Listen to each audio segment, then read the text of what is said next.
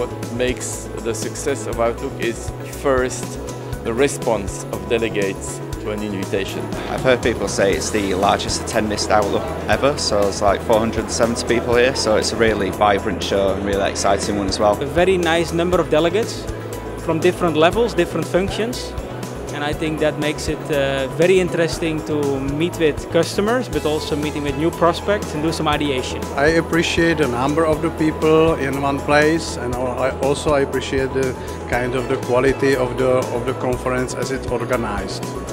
I think Idana understands very well to make it very comfortable, to make a very good atmosphere where everyone is relaxed and is in the mood to get into contact with new people. It's amazing how in just one place you can find suppliers, manufacturers, potential customers, existing customers. So it's a great opportunity to make networking. It's an incredibly convenient place to meet everyone within a few days, rather than having to travel to each and every company, which would take me weeks to do the same amount of meetings and talks that I do here in just 3 days. The quality of the people that attend an Idana conference are a really high caliber. It's a very efficient use of my time and my team's time to meet with customers and suppliers and look for new opportunities. A couple of presentations were about the economy, about the growth rates in certain regions, what kind of really expectation for different, let's say, countries. Global centre of gravity is still moving towards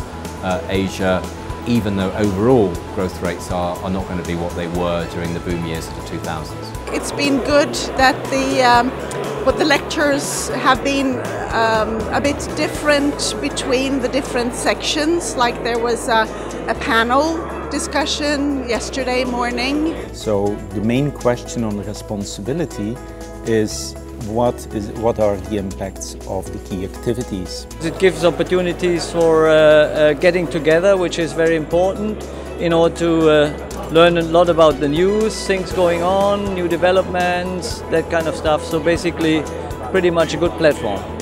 And innovation is about creating value. And how can we create value? It's about developing new, better solutions, ideas, technologies for actually the functions that we want to achieve. This is like a family event, quite a large family, you know, and they like to meet again and they like to talk, either business or around business, and I think the recipe is unlikely to change dramatically. So keeping the same recipe, different ingredients for the next venue will hopefully bring the same satisfaction.